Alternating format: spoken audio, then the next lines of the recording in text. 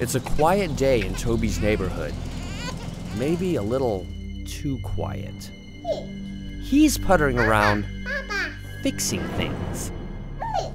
Haley is busy innocently being a baby when suddenly an ominous and all too familiar stench fills the air.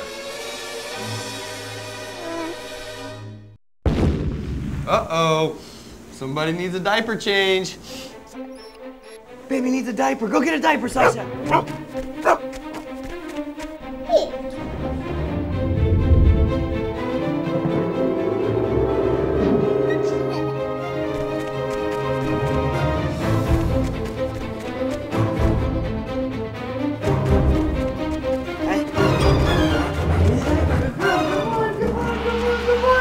Good girl. That was very good.